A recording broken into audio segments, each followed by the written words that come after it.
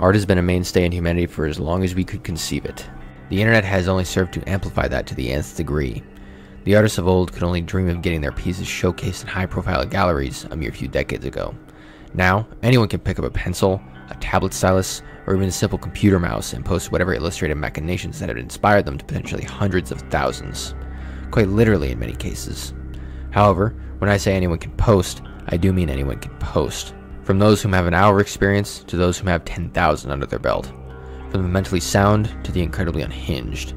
Because of such a varied pool, it's not an uncommon thing to see an online artist gain huge notoriety and fall from grace, whether it be from outside forces or a struggle of inner turmoil simply being too much to handle. Most artists swing the doors of the internet open and begin their ascent upwards. However, only a lucky few manage to continue the same trajectory. Most tend to begin to hover in place or fall back downwards entirely. Today we'll be talking about one such case. A woman, through her incredibly surreal animations and eccentric personality, managed to gain quite a cult following. Even to this day, much of her work is, at least, remembered for its outward insanity and its rather dark undertones. This is the story of the self-proclaimed Queen of F, the former incredibly loved Felice Pistachio Girl, and the creator of the infamous cartoon canine, Alfer. This is the story of Emily Youcis.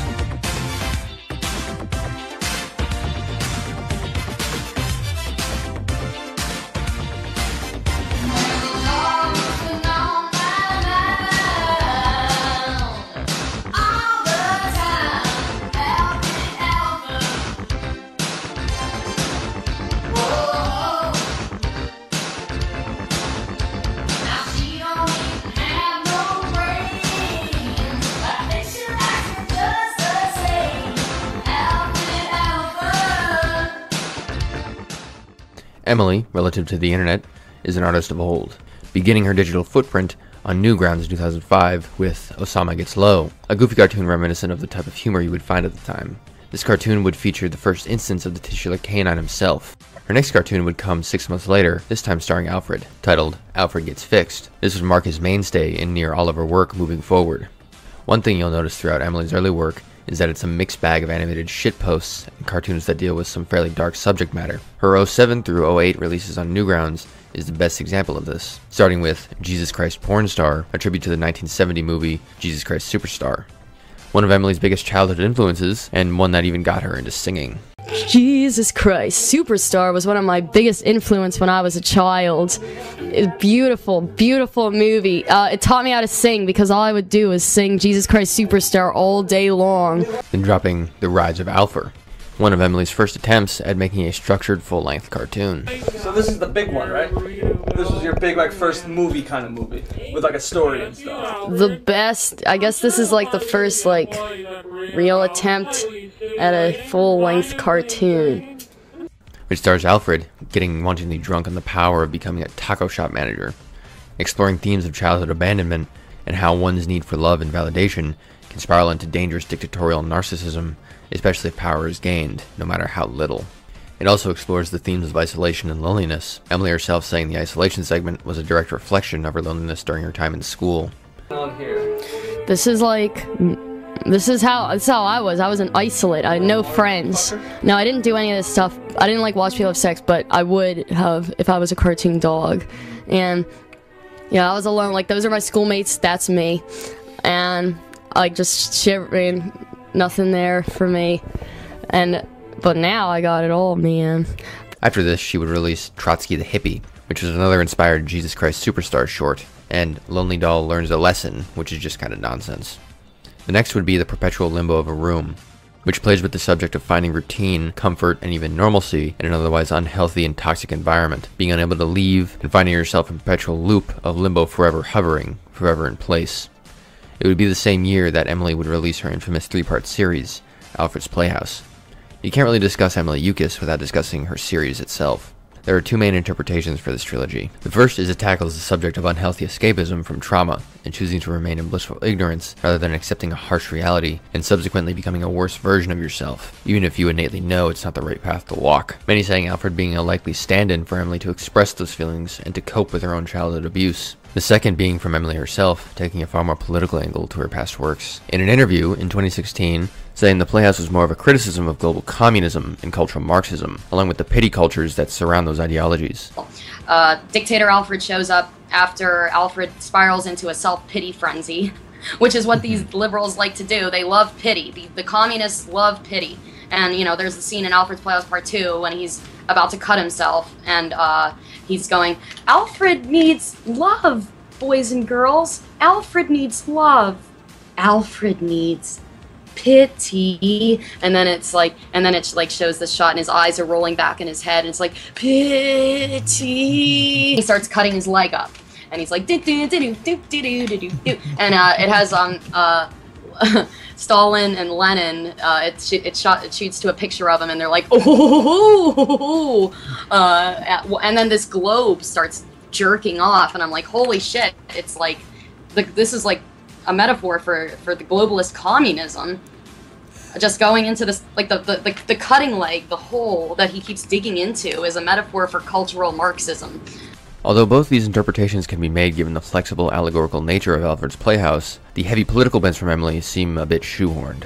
Although there are elements of the political, it doesn't seem to be the main focus. She even says the critique was more of a subconscious decision rather than a deliberate one. I didn't fucking, like, this wasn't conscious to me. I didn't think communism has to do with pity. I didn't think that consciously. I think it was just so... I don't know. A lot of what the best work that I do is often subconscious.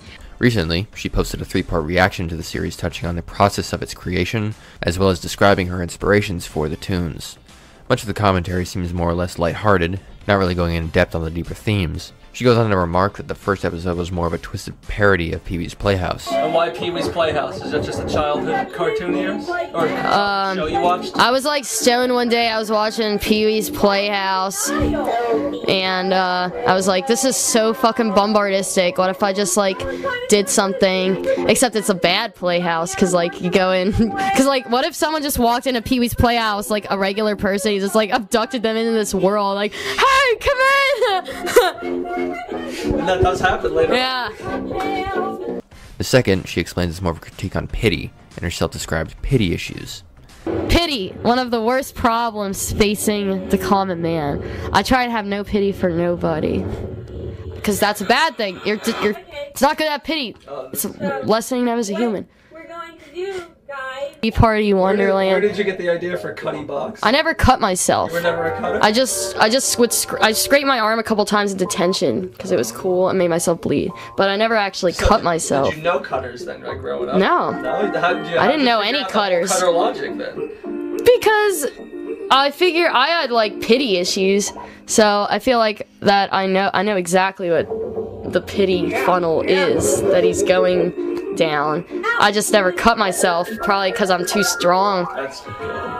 The third reaction is Emily and her friend being fairly lighthearted, discussing the trilogy's timeline of creation, her music choices, and lightly touching on the deeper themes and why she chose them. Overall, their reactions don't really provide too much more insight into the infamous series, and really only serves as lighthearted, crude creator commentary. It's ultimately up to you, the viewer, on whether or not you'd consider it a deep internet cult classic from a girl expressing her feelings of trauma, as many have, political commentary and critique, or just a twisted Pee-wee's Playhouse parody with some deeper themes. Moving on to her 2008 work, it would be more or less a year of shitposting, having a great focus on Michael Keaton and Metalocalypse tributes, the most popular out of all these being Walmart Siblings. It wouldn't be until 2009 where Emily would post a total of 10 tunes, the most she had ever posted in 1 year here on Newgrounds. All but one would feature Alfred in some way, but only one would be a full-on proper animation, the Alfred's Story of Christmas short. It follows Alfred telling the story of the birth of Christ in a comedic TV comedy-esque style. The others would mostly consist of her titular shitposting, including some very graphic sex scenes involving the characters of Metalocalypse. You can find it, I'm not showing it to you. A couple months before the release of the Christmas special, Emily would make one of her first live appearances on the now defunct Scrapple TV. Someday we'll get paid for this. In their segment, Smut Cave, where she talks about her works up until that point, going over Alfer, her Michael Keaton obsession, and the Walmart Siblings short. She would be a regular on Scrapple TV for a good period of time, even having her own mini-show dubbed The Emily Show. During this time, she would be more focused on the party life in Philadelphia, as well as her work with Scrapple TV, only posting 2 animations between 2010 and 2011, but showcasing in many Smut Cave segments and posting music, videos / live action skits on The Emily Show. However, she would still focus on improving her art as well as diving into the medium of painting. Not only would she focus on her illustrative skills, but her musical talents as well. In Philadelphia's underground music scene, she would create the band Emily Youcis and the Vagrants. That has been going on sort of in the underground music scene. Yes, Philadelphia is great for that. What is this band? What's the deal? It's called Emily Youcis and the Vagrants.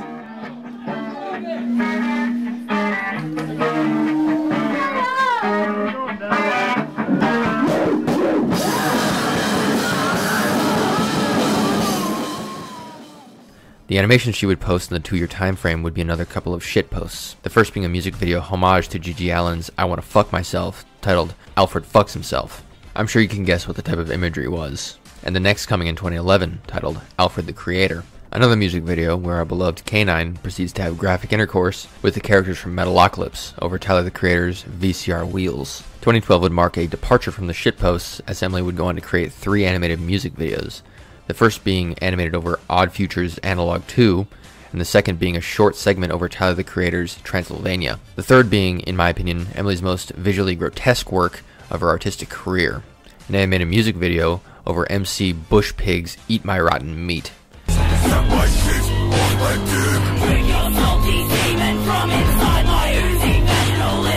She would finish off the year by voice acting in Screamer Claus's short film, Affection. Her third most productive year for Newgrounds animation would come in 2013, releasing the first 3 installments of the Alfer movie.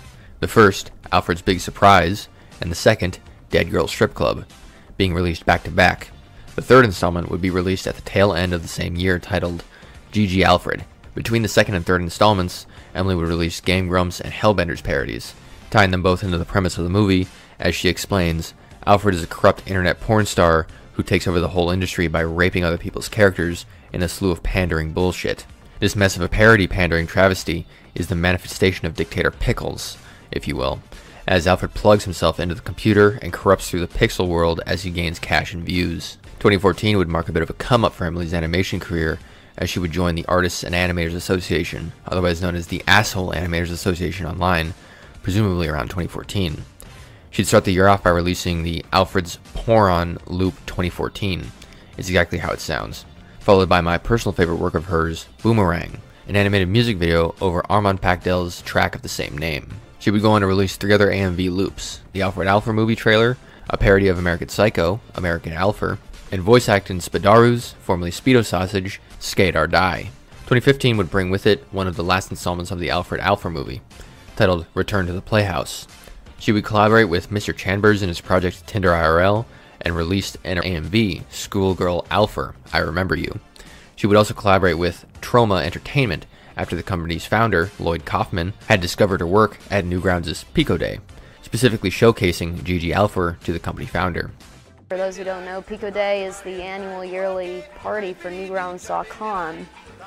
So, Lloyd Kaufman was there because he actually was a producer of Newgrounds back in the day, back in like 2001 or some shit, when Newgrounds was kind of like faltering, you know, so he kicked him back up, and I was like, Mr. Kaufman, do you have time for a quick cartoon? Because he was about to leave, and he was like, well, sure! And so we brought him into the projector room, and I played Gigi Alfred upon the thing. So he took to me right away, and he was like, Emily, we're gonna meet up. You're gonna do Troma dance. You're gonna be a star. And I was like, oh boy, Mr. Kaufman, whatever you say. Because, you know, always got your doubts. But when Lloyd Kaufman's saying you're great, then what you have to counter that, right?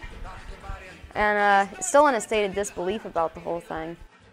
2015 would also mark her last appearance on Scrapple TV, the first being her final interview on Smut Cave, and the final time with her and the Spelunker singing a duo cover of Captain and Tennell's Love Will Keep Us Together. Oh, keep us together, we'll never, whenever, woo! I will, love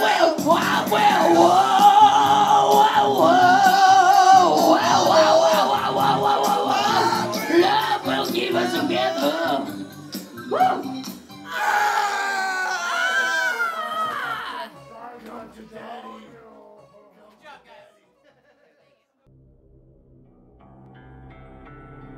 2016 would mark the most controversial turning point for Youcis. as she would leave the realm of internet animation and begin to dive into the world of politics. She would also release the final installment of the Alfer movie, titled The Ascent of Alfer. Before we go into Emily's spicy, semi-recent history, I want to put together a timeline as well as a plot synopsis of the infamous film, as it can be confusing. Emily's plan from the get-go was to release the movie in parts, all of which can be found on her Newgrounds account between her other works. One thing you'll notice about the movie is that it doesn't do any proper character establishment. It just kind of throws you in. In order to understand who the characters are and what they're doing, you have to go back in Emily's body of work and even slightly outside of it, starting with The Rise of Alfer, showing him to have multiple personality disorder brought on by being heavily neglected. This makes him crave attention, love, and validation to an unhealthy degree. So much so, he becomes a dictator, even at the grasp of very minor power. The perpetual limbo of a room, along with Alfred's Playhouse 1 and 2, serve to further establish the character, along with the Playhouse setting. In Part 3, we're formally introduced to Dictator Pickles, Alfred's alter ego, and the main antagonist. The formal start of the movie would begin a little under 6 years later, when Alfred's Big Surprise is released, featuring Alfred and a dark, shadowy dog character by the name of Labby. Originally, I thought this character was a redesign of the shadowy figure in Alfred's Playhouse Part 2, which seems half true. He's actually a pre-existing character from Where the Dead Go to Die, created by Jimmy Screamer Claus. And interestingly enough, the Alfer movie seems to take place in the same universe. We follow both characters for about a minute and a half, before Labby abandons Alfred in The Land of the Exiled Dead. He trudges through the lands and comes across a drunken grow melon, I guess. Along with giving Alfred bad advice by drinking to cure his broken heart, he drones on about sucking dick and urinary tract infections. It ends with Alfred being fooled by a mirage of Labby and a shot of Dictator Pickles decrying the disheveled canine. Our next installment would come 3 months later with Dead Girl Strip Club, where we see Alfred taking the advice of the melon amalgamation and begin to drink his sorrows away. However, the heartbreak becomes too much to bear as Labby's afterimage shows up and encourages Alfred to take his own life. As he's about to do just that, he gets distracted by the appearance of the dead girls. We would soon find out that this was all just a horrific fever dream. Alfred finding himself in a graveyard surrounded by defiled corpses and a newfound propensity for necrophilia, ending off with Dictator Pickles taking over. The next installment would come 7 months later, titled GG Alfred, Alfred continuing to explore his newfound necrophiliac fantasies. The installment would double as a music video for Gigi Allen's I Fuck the Dead, sung by Emily's band, Emily Pucas and the Vagrants, ending with Alfred returning to the Playhouse. A year and 3 months later, we'd get our next installment, Return to the Playhouse, where Alfred would be met with the abuse and torture at the hands of many familiar faces. The final installment would come in October of 2016, where Alfred would leave his reality behind and essentially upload himself to the internet, destroying the Playhouse and himself in the process. After over 3 years, this would conclude the Alfer movie. But if you count from the release of The Rise of Alfer, then it would be a little over a decade in the making. You wouldn't be alone in thinking the movie is scattered, both literally and figuratively in its storytelling. The most glaring contention point, for me at least, is that there's really no proper introduction. It just drops you into the setting with very little to work with. The movie heavily relies on the viewer being aware of prior Alfer lore. A new viewer only discovering and watching the movie wouldn't have any idea who Alfred is, let alone who the other characters are. For instance, what is/who is Labby? A separate entity or another extension from Alfred's mind? From there, other questions arise like, why is Alfred and Labby on a road trip? Did Labby trick him somehow, only to abandon him in the land of the exiled dead? But why? Just to torment him? What is the drunken gore melon? Is it just a reference to Alfred molesting a watermelon in The Rise of Alfer? What is the land of the exiled dead? Was it an actual place or a fever dream from Alfred? Was half this movie just a dream? A disassociative delusion? Taking place as Alfred was molesting corpses in a graveyard? I guess you can say that it is, given the prior context from The Rise of Alfer and the Playhouse trilogy. However, on its own, the movie requires a heavy amount of guessing and interpretation to understand what's going on without hindsight. Although the movie on its own feels discombobulated, I think it should be treated as more of a trip rather than a conventional movie experience. An artifact stemming from an internet of old, and a testament to the improvement of technical artistic skill from an unconventional and unwell mind. Alfred's story may have ended in 2016, but Emily's certainly didn't, as she would find herself embroiled in controversy. Starting with the more lighthearted stuff, she crashed an animation panel at MagFest in early 2016. It featured Jaxie, I think Tomar's wife, a couple of animators from Studio Yoda, Rice Pirate Mick, Oni NG, Topspin Fuzzy, and Vivzy Pop, the creator of Hazbin Hotel.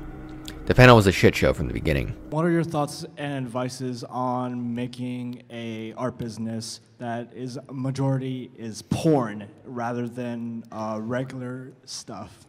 Corey, come here, talk about porn. My special boy Corey, here he comes. Bruh. Okay. Harry boy. You drugs. What was the question? Emily just added to it. Trigger's the best. Trigger's good. Sexy, smart, and alt-right. It would be later that same year where Emily's politics would be put at the forefront of the eyes of the public, driving headlong into political punditry, more specifically for the white nationalist, neo-Nazi, and alt-right movements at the time. Of course, just like her career in animation, her online presence was just as insane, from her retweets of David Duke to talking about the high-IQ Ubermensch. The most well-known happening in Youcis' political career would be her appearance at the NPI, or National Policy Institute, convention in 2016, a white nationalist think tank and lobbying group based in Arlington, Virginia, headed by Richard Spencer, a notorious white nationalist. Emily and her cameraman would confront the protesters outside of the convention, and it would go about as well as you'd expect. This footage would make its way around the internet, along with Emily's other posts, and would ultimately culminate in her termination of work as the Pistachio Girl, a position she held for over 6 years up until that point. For a time, she would find herself homeless in the ghettos of Philadelphia, and much of the friendships made and the bridges constructed in her time there were severed and destroyed because of this. She had also become a sizable target on the local Antifa's radar. As a result, she would end up moving to South Korea in order to escape the harassment, among other reasons. Why South Korea? Well, Emily being an avid frequenter of 4chan's poll, she had read that those on the board had recommended the country, as her criteria was it being relatively safe and not overrun by nogs and mudslimes. She also had a great fear of an impending adoption of Sharia law in the West. Her stay in South Korea is where this gem was born.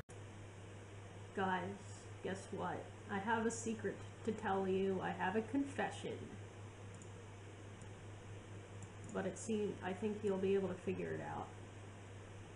It'll make sense when you hear my confession. Well, guys, I'm a Hapa. I'm half Asian. Oh my god, I totally look Korean.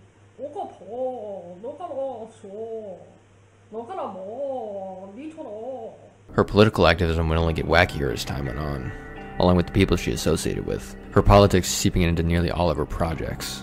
Animation-wise, it would mostly consist of commissioned work and a handful of shitposts. The first being an animated teaser for the band Twisted in 2017, meant to advertise their album, The Continuous Evolution of Life's Questions. The second was a project titled Waking Up, an 8-minute animation commissioned anonymously in 2018. Her other work consisted of live-action music videos and skits such as Dictator Youcis, where she would call upon her fans to create fan art in 2016. The same year she would release Wizard of Pause, a music video satirizing multiculturalism, Oh White's Divine, a rather spicy music video, and a handful of shitposts. She would continue to frequent political rallies, such as the DNC convention in Philadelphia in 2016. Along with being interviewed by right-wing and far-right political organizations, such as Red Ice, I believe she even collaborated with them during the infamous MPI protest, being interviewed on David Duke's show, and appearing on Gavin McInnish's show twice. The second time is where she would try to bait him into saying the 14 words. Okay, well, besides adoption, do you think that whites should be breeding with other whites and perpetuating the white race? Of course. So you believe in the 14 words? Read those 14 words. Say it, Gavin, and you will prove that you're really at the crux of this movement. Okay, let's do it, Emily. We? I don't know the 14 words. I just know that every time I hear the number 14, I'm suspicious. Oh, well, don't, because there is nothing wrong with these words. These are perfectly harmless words. Let's say it together, okay? Okay. We must secure... We must secure... the existence of our people... the existence of our people... and a future for white children. and a future for Western children. white, because you don't, do you want to replace Europe with, you're saying you want to replace it with other races as long as they adhere to Western chauvinist ideals. That's totally cool, right? Sure, yes. What? So you want America to be white people to be a minority in America? I don't think that's an issue if we focus on Western chauvinism. We have to deal with the hand we're dealt. But you just said the 14 words, Gavin. You just said it. It wasn't that hard. Oy vey. All right, thanks for coming on the show, Emily. Oy vey! Interestingly enough, Emily's final descent into full fascism, as she puts it, wasn't too long before her second Gavin McInnes interview, where before she was more alt-light, although still being heavily swayed by race-based politics, aligning herself with the likes of Lauren Southern, Milo Yiannopoulos, and the aforementioned Gavin McInnes, saying she thought they were the epicenter of the alt-right movement. After discovering Red Ice, she would find The Right Stuff, a white nationalist and neo-Nazi forum and podcast host, and not much longer after that, she would find herself on the Stormfront forums.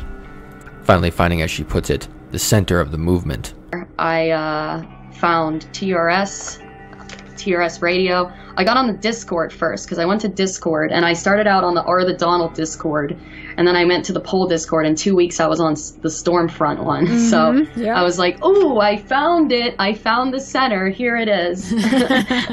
Yeah, and so I was on the TRS Discord for a while. Really nice guys, and then they sent me up with a forum account, and I started reading the Daily Stormer, and I think that's when I made the final leap. And by that point, I knew Gavin was going to have me on again, and I knew that when he did, I could have just shilled my cartoon, kissed his ass, avoided the real thing, but I was like, no, I know what I must do.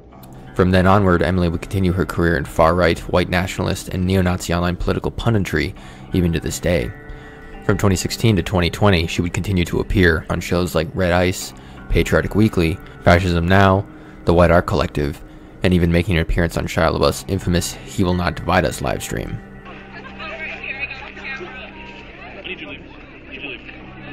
What? Who are you? Who are you? White power! White power! She would also be interviewed on Jean Francois Garippi's show, The Public Space, a couple of times, even being a likely candidate as his co-host. Funny enough, the two would get involved in some drama. The first instance was Jean accusing Emily of copyright infringement after she had reposted the live stream that she had appeared on from someone else. The second would be Jean overly policing Emily's language in her second appearance in order to stay within YouTube's TOS. She would subsequently show up on the Ralph Retort's Kill stream discussing it. During this time, she would continue to post crude music videos along with creating a parody of RT's Kaiser Report. Emily's associations are pretty much what you'd expect from then on. But before we go into her more recent history, I'd like to discuss a man that she had been associated with back in 2018. A man by the name of Patrick Little. I won't go too deep, as it's outside the purview of this video. Not only that, but exploring his rabbit hole has opened up a proverbial trench regarding the whole scene she's involved in.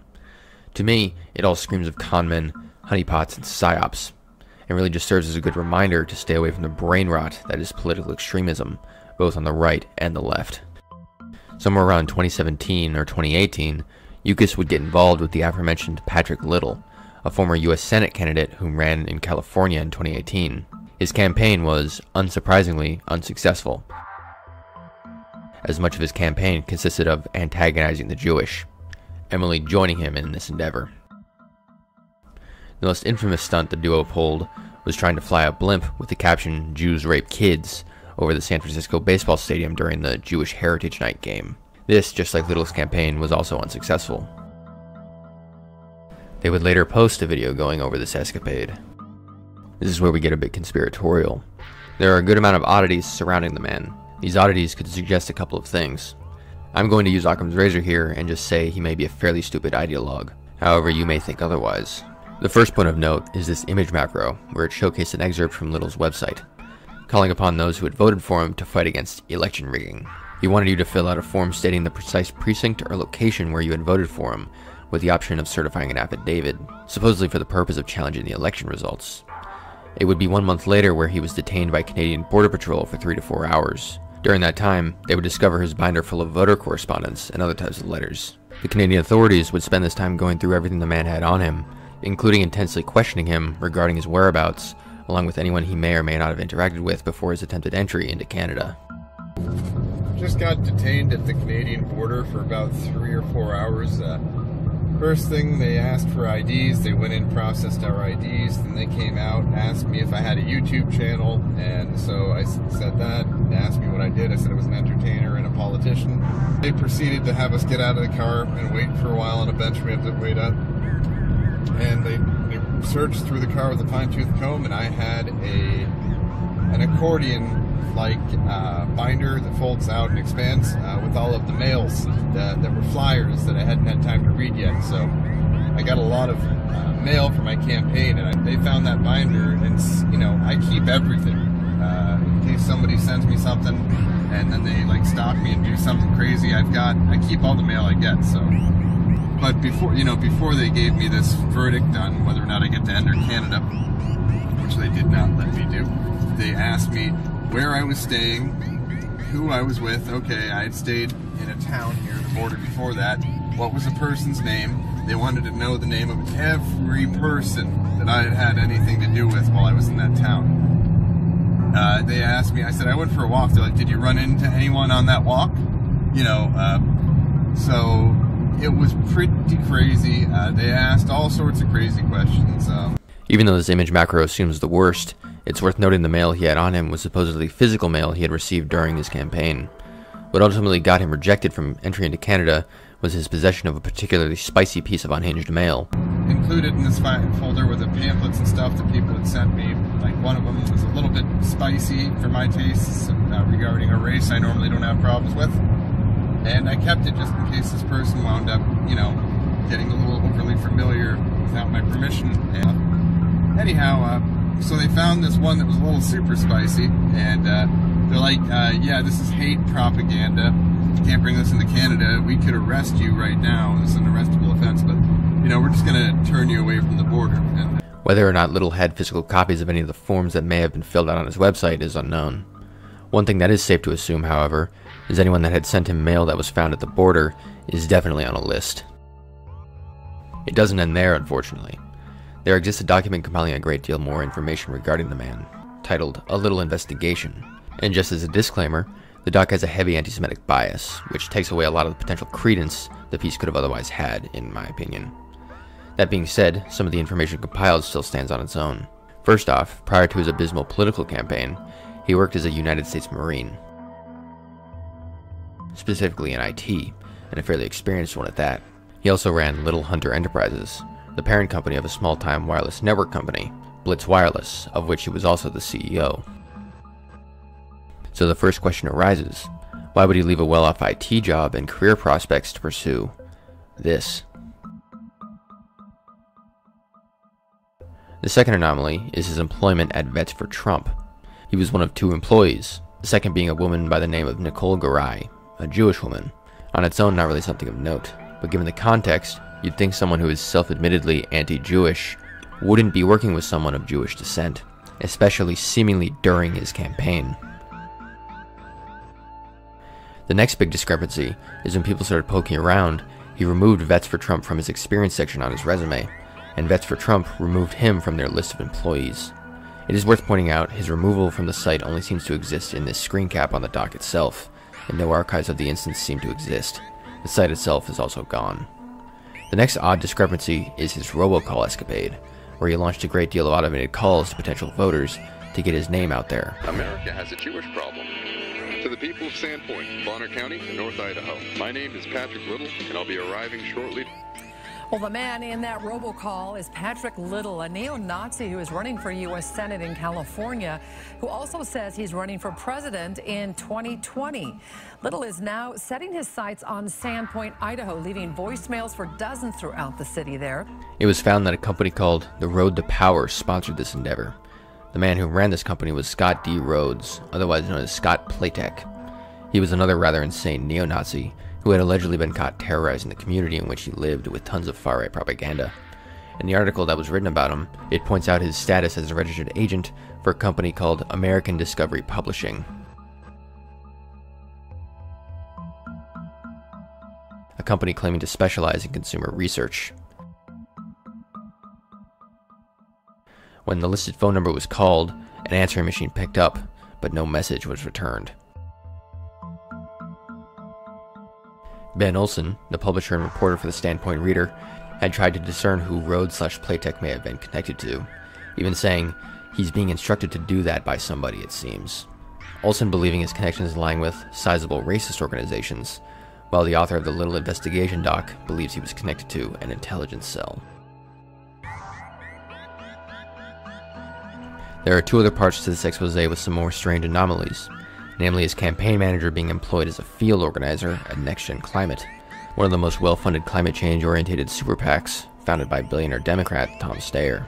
The same organizer also worked for another insane candidate running for senator in Florida, Augustus Invictus, whom sacrificed a goat and drank its blood. We're really getting off into the weeds here, good God. Point is, there's some odd associations and connections that could suggest Little is, at least, a crazy grifter, and at worst, associated with a honeypot. Whether or not Emily knew about this is unknown. Alright, back to Emily. It wouldn't be too much longer after her involvement with Little when Emily would appear on Red Ice and announce her engagement, and get married the next year on April 20th, 2019.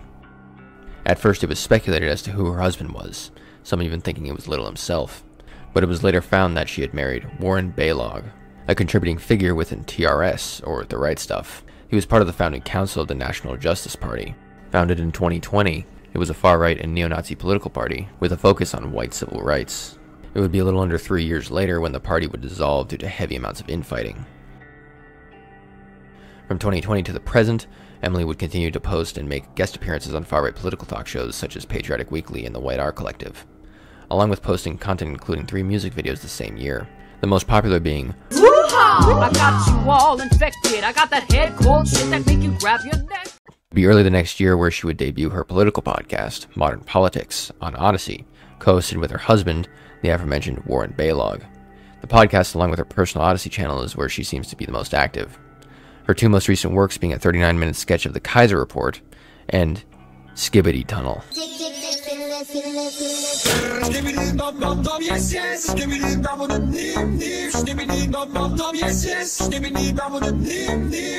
Emily came into the internet a troubled young woman. Through the abuse and neglect of her upbringing, she sought to express those emotions brewing within her mind. As a result, she managed to create a fairly well-regarded underground internet cult classic, an incredibly intelligent and thoughtful piece on the dangers of willingly accepting blissful ignorance instead of facing a harmful reality. Through this, she was able to improve and make some fairly solid friends and connections over the years. However, her propensity for edginess and contrarianism clashed with her need for love and acceptance, and caused many of the bridges she had built to be burned down. The Alfred's Playhouse trilogy being a fairly grim foretelling of this future, at least to some degree. As with those bridges burnt, new ones would be built, some leading to a life of stability and family, while others wouldn't lead to the most sane of places. My name is Chicken Broth, and until next time, get out.